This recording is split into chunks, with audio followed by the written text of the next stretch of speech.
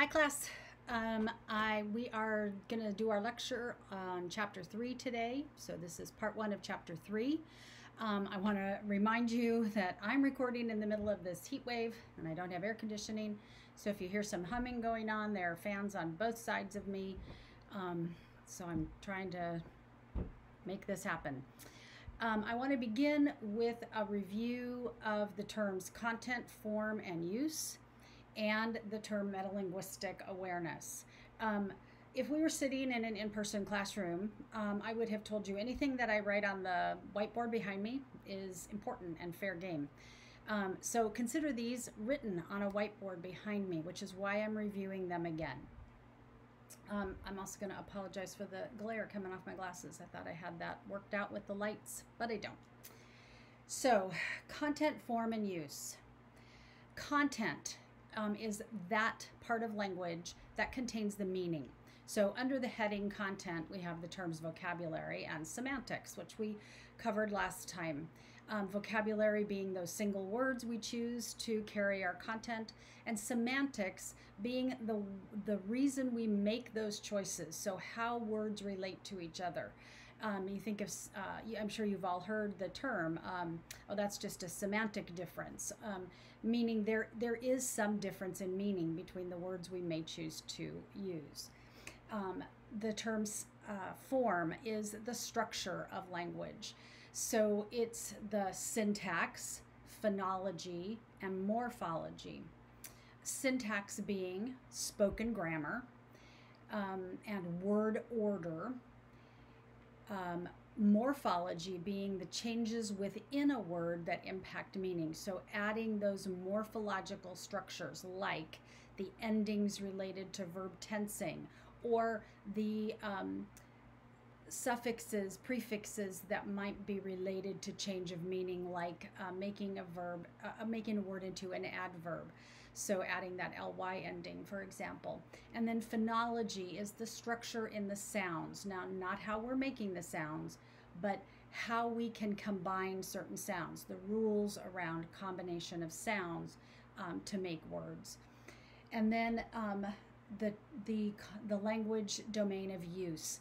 This is how we are using that language in differing situations. So the social norms, the terms that are underneath this, if I were writing it on the board, are pragmatics and social language. So what are the social norms? Do we have thoughts about who our audience is, and does that make us change the words that we may be using or the form we may be using?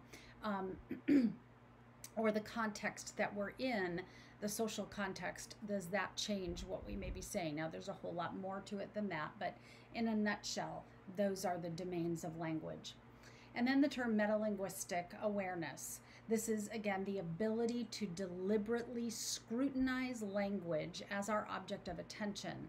So we, as speech pathologists, are engaging in metalinguistic awareness or metalinguistic scrutiny all the time professionally, but even as just competent speakers of a language, we do engage in that we can hear something and determine, does this sound like literate language to us, or are there some issues with it that may reflect either who this person is or their understanding of the situation they're in. So now, on to chapter 3. If you don't have your book with you, please pause this and go grab it. You should kind of always have your book with you as you're going through these, because I am going to reference pages in the book as we go along. But I'll remind you again, I'm never going to ask you to duplicate a chart or a graph out of the book, but they contain really valuable information, both visually and just additional context to what we're talking about.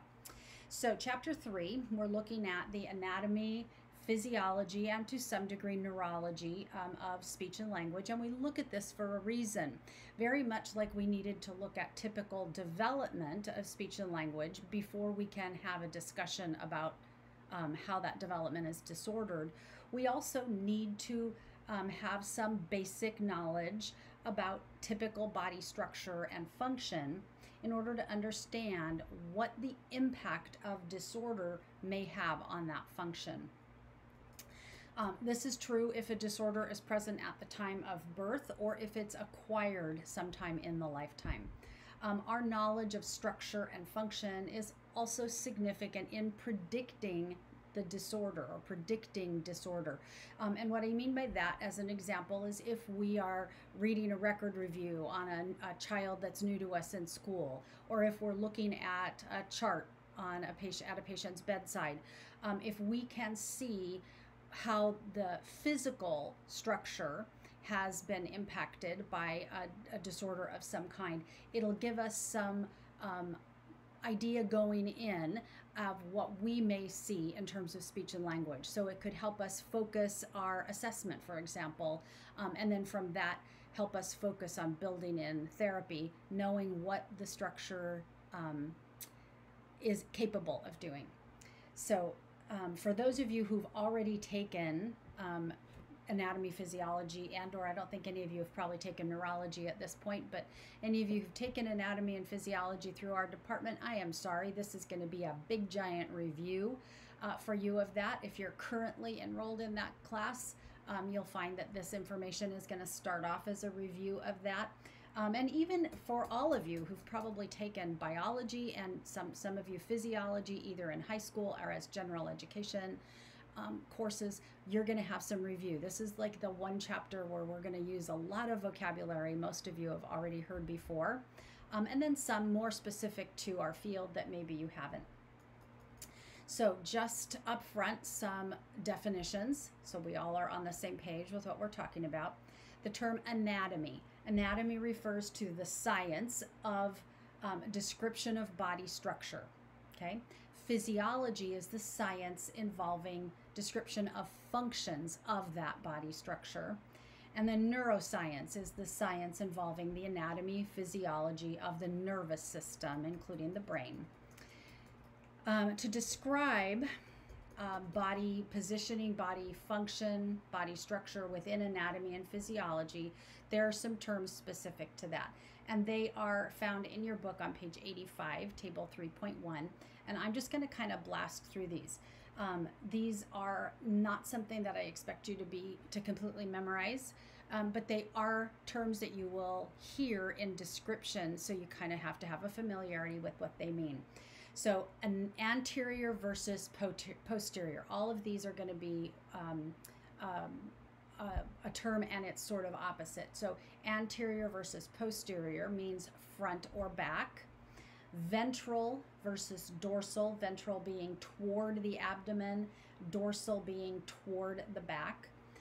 Superior versus inferior, top and bottom.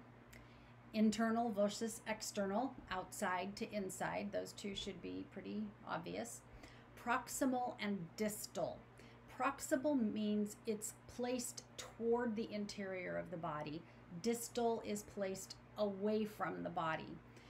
So I always think of that when those are terms you hear in the dentist's office all the time. So when he's describing, for example, where he's working on a tooth, if it's toward the interior of your mouth, so on the interior surface, or toward the exterior surface, so proximal and distal, and then medial and lateral. And those are terms we'll also use, for example, when describing dental structure. So the two big teeth in the middle are medial incisors, then the two next to them are lateral incisors. Some other terms that describe neurological organization are afferent with an A and efferent with an E. Afferent is information moving through the nervous system toward the central nervous system. So information coming from the periphery into the central nervous system. And efferent is information going from the central nervous system back out to the periphery, moving away from the central nervous system. So we have these two major neurological systems, the central nervous system and the peripheral nervous system. The central nervous system is the brain and the spinal cord, and the peripheral nervous system are all of the nerves that go from the brain and spinal cord out to innervate the body and bring then information back in to the central nervous system. There are 12 pairs of nerves that come from the brain and they are the cranial nerves. And these nerves come out and send information to the facial and some into the neck structures. I am there. You're going to see those listed in your book. I am not going to ask you to memorize the 12 cranial nerves at this point. We will talk about them a little bit later, but I'm not going to ask you to memorize them. Right now, I want you to know the terms. Cranial nerves. They're very important in innervation of the structures for speech and language. You will have to memorize them at some point, either in your anatomy and physiology class or in your neurology class later. If you have any intention of working in a more medical setting, that's why you have to memorize them. But for this purposes of this class, I'm not going to ask you to memorize them. There are 31 pair of nerves that emerge from the spinal cord, and those are called the spinal nerves, and we won't spend as much time talking about those. Both sets of these significant nerves, though, do carry information both to and away from the central nervous system. Remember, the central nervous system is the brain and the spinal cord. They carry motor information away, so information instructing body parts how to function, and sensory information back to the brain, so telling back into the central nervous system how something is functioning, how it feels, what's happening. The specialized cells that make up the nervous system are called neurons. Back to high school biology, right? Neurons are made up of a cell body with two extensions called dendrites and axons. Dendrites bring information into the neuron, and axons carry that information out. Electrical chemical energy moves from neuron to neuron, crossing over a space called the synapse or the synaptic cleft. Chemical agents called neurotransmitters carry that information across the synapse. Myelin is a sheath that coats the neurons. It's extremely important. It aids in that transmission and provides some protection to the neuron itself. The growth of myelin is called myelinization, and it's not complete in a developing person until late childhood. And if there is incomplete growth of the myelin coating, or if there's some loss of myelin, it can and does result in significant neurological problems. So, for example, multiple sclerosis is a disorder that is impacted by loss of that myelin coating. Excuse me. So the brain. In your books on page 89, there's an illustration of the brain that will help you in hearing this information. There are three major parts of the brain. Excuse me. The first is the brain stem, and anatomically the brain stem sits on top of the spinal cord, and it provides communication between the brain and the spinal cord. It's mostly made up of nerve tracts, so you just think of it as the cables going between, the electrical cables basically, if you will, going between the brain and the spinal cord. It holds the three major reflex centers. It's very important, so I don't want to minimize it by saying it's just made up of these tracts.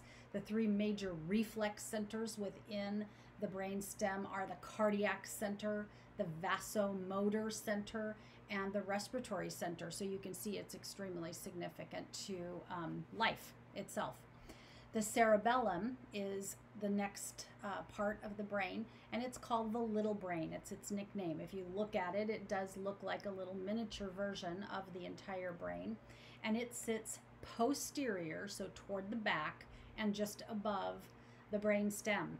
It is primarily responsible for regulating motor and muscle activities. So when you go to the gym, your cerebellum is very active because it coordinates movement, maintenance of muscle tone, posture, equilibrium. All of that information is kind of coordinated right there in the cerebellum.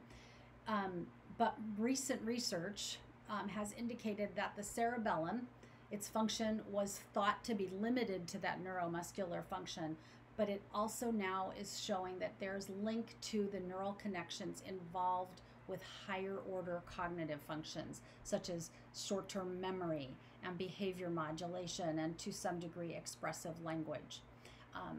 The next and biggest division of the brain is the cerebrum. And it's what you think of when you picture brain. The cerebrum, the largest of the major divisions. It consists of two hemispheres that are connected by a structure called the corpus callosum. The corpus callosum allows communication between the two hemispheres of the brain.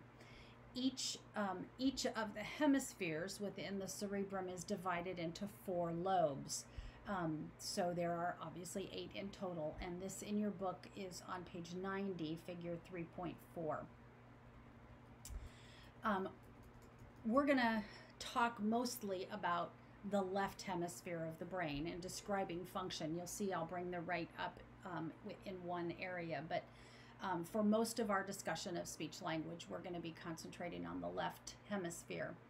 So the 4 lobes are the frontal lobe, which sits just behind the forehead, and it has 2 primary functions.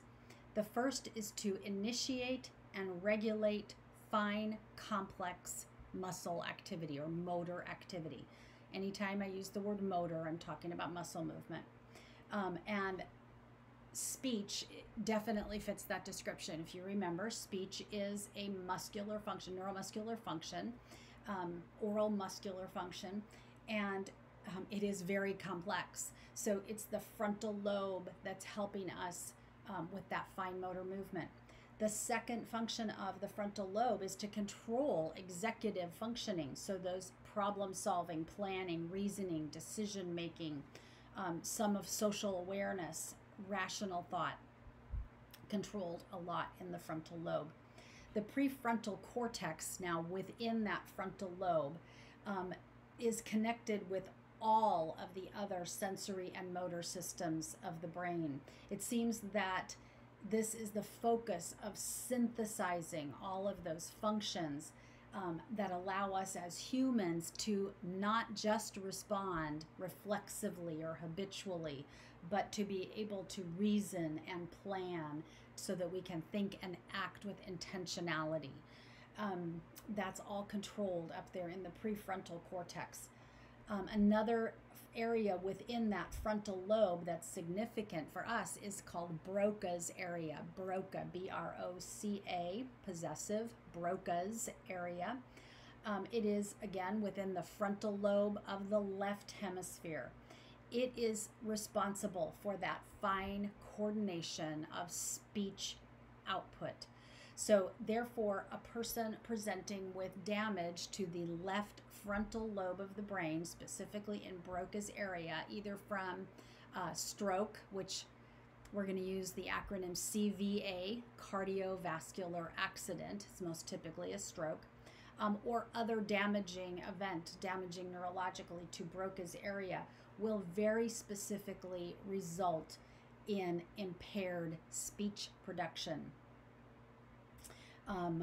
Remember, speech is different than language in that speech is a motor production, whereas language is a cognitive function.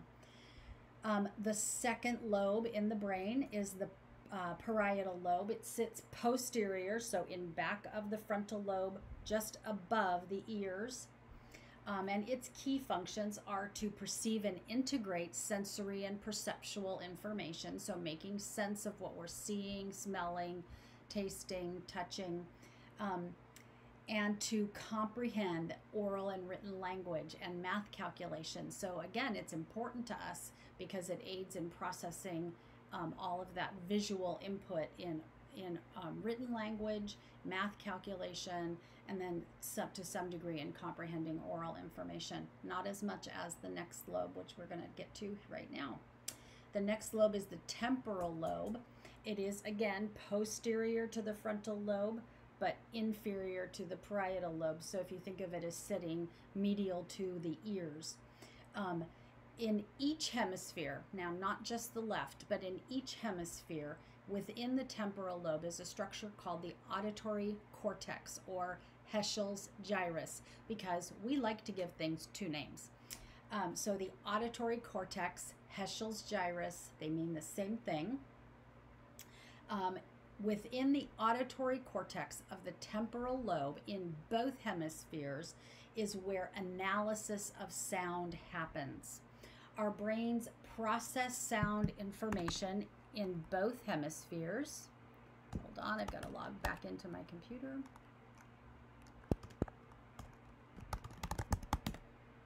Hi. I have no idea if the camera keeps going when my computer logs off or not, so if that's a weird interruption to you, I'm sorry. We were saying that analysis of sound happens. Our brain processes sound information in both hemispheres, but it does seem as if there is a specialization for the finer and more complex features of speech sound processing within the left hemisphere. This specialization for speech is called temporal processing. Temporal should be a word that triggers to you. It's talking about time, and that's because when we're processing auditory stimulation over time, we have to be able to distinguish speech from the other noises we may be hearing around us. So temporal processing happens in the left auditory cortex. The right auditory cortex is much more significant in interpreting things like melody and prosody and some aspects of pitch. So it's helping us hear the melody and the rhythm of the sounds around us. Also in the left temporal lobe is an area called Wernicke's area. Again, another one of those possessive words because it's named after Dr. Wernicke. This is the area that is the specialized site for language comprehension. It's connected to Heschel's gyrus, or to that auditory cortex, by neural pathways. Heschel's gyrus processes speech sound and then passes that information into Wernicke's area. In Wernicke's area, that processed information is now turned into comprehension of language. So remember again, speech is a neuromuscular process, different from language, which is a cognitive process. However, it is most typical that speech is the means of conveying that language. So that's why the temporal lobe is so significant in comprehension of that language. So any damage to Wernicke's area within the temporal lobe, excuse me, I have to check something before I move on. Any damage to Wernicke's area is going to significantly impact the ability to comprehend both spoken and written language. The fourth lobe then is the occipital lobe, and it sits at the rear of the cerebral cortex in front of and above the cerebellum. The occipital lobe receives and processes visual information.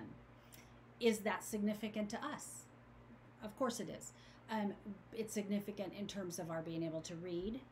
It's also significant in terms of our being able to interpret what's going on visually around us. Visual information in the sense of things like facial expression or proximity, or just the visual context of what we're in, also contributes to language comprehension.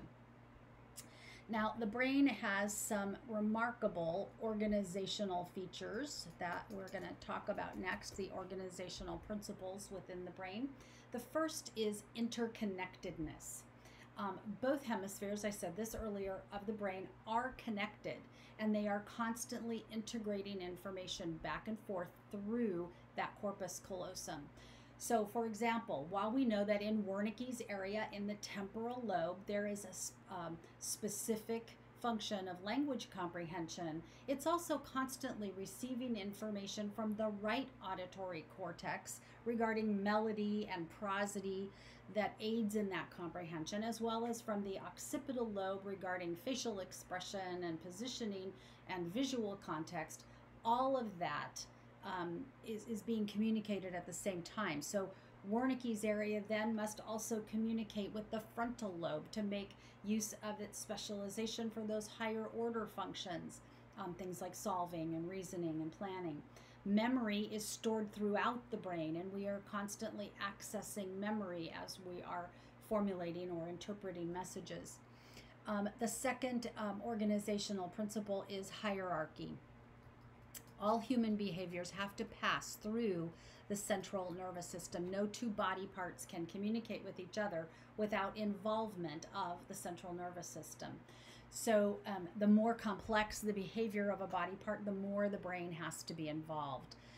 So for example, we're all dealing with the mosquitoes right now. If you have a mosquito bite on your ankle and it's really bothering you and you need to touch it, or you really shouldn't scratch it, but if you need to touch it for some reason, your ankle can't say to your hand, hey, please come help me out. That has to go through the central nervous system first, and then be communicated to the hand. So hierarchy, everything happens within a hierarchy. The third organizational principle is specialization. Although the parts of the brain are completely interconnected, there are definitely areas of specialization, and we've already talked about things like Broca's and Wernicke's and the auditory cortex. The two hemispheres function differently, and the lobes within them each have areas of specialty. Sometimes research is finding that even nerve cells themselves can have some specialized function. The brain, by the way, is still an early area of study. While we have learned so much about it in, I'll say, the last century, there's still so much more to know. There's still a lot of areas of mystery. The fourth organizational principle is plasticity, or change. The ability of the brain to reorganize and modify functions and to adapt to internal and external change or information. Now, I'm sure you've all heard the term brain plasticity before. It's a term that kind of floats around out there in the general public in terms of, if there's some kind of damage to the brain has some plasticity, ability to repair itself. And we'll get to that in a minute. It's not as big a factor, as positive a factor as some people would like it to be, but there is some truth to it. So we're going to talk about 3 different kinds of plasticity of the brain. Excuse me. The first one is developmental plasticity. And this is just the ability for there to be neural organization secondary to sensory experiences. So this is the plasticity that's involved in typical development or in any kind of development. So, for example, hearing the language of your parents, of your community, results in the development of language, changes in neural structure to help you now hold on to that language and make it your own. The next type of plasticity is learning plasticity. So I want to make sure you're understanding the difference between these two. Learning plasticity happens as a result of direct learning or instruction. So one thing I'm pretty sure I said last week is language learning, in terms of your native language, happens in the air. We don't sit down with our children and very explicitly teach them language. They happen to hear it all around them. That's developmental plasticity. Learning plasticity is the direct result of instruction or of some specific hearing. So for example, playing the piano. My husband plays the piano, so I do get to listen to the piano played often. I also listen to beautiful recordings of piano music. Just from listening, am I going to learn to play the piano? No, I wish that was the case. So that is not developmental plasticity that caused these wonderful pianists to be able to do that. It's learning plasticity that helped with that neural organization for them to be able to learn this new skill. So learning plasticity is the result of learning or instruction.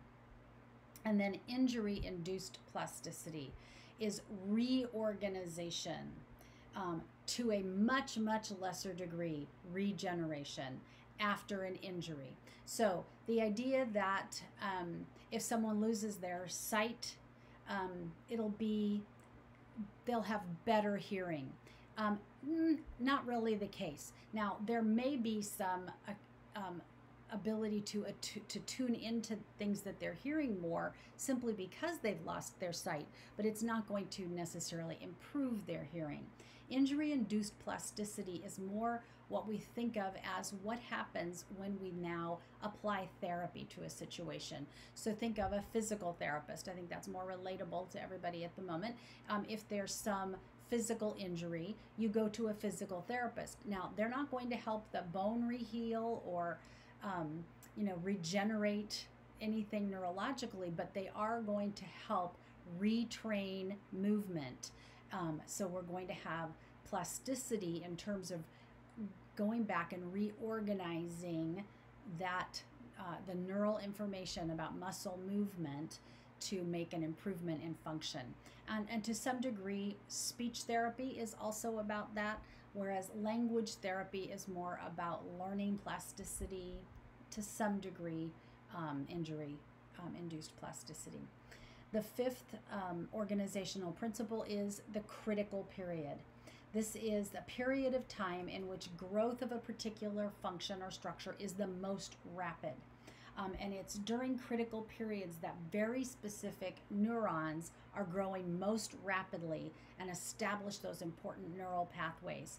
So 3 to 4 weeks after conception, when many women don't even know they are pregnant, is when the neurons are migrating to form the inner structures and functions of the brain.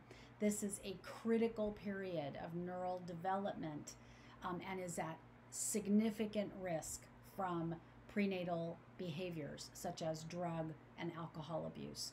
And significant disabilities can be the result of those behaviors in the developing infant,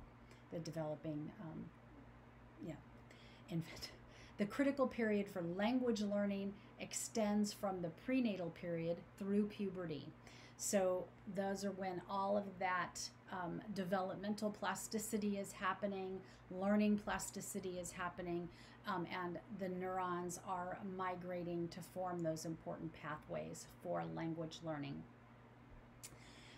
Contralaterality is not listed in the list of organizational principles, but it is an important principle of brain structure. And what you need to know about that is it just means that bodily senses and functions are processed in the opposite side of the brain. So if there's damage to the left hemisphere of the brain, we can expect paralysis or paresis, maybe loss of some sensory information on the right side of the body. That's enough about that. So Broca's area, again, specializes in the fluent expression of speech, the fine muscle coordination needed for intelligible speech. Broca's area is in the left frontal lobe.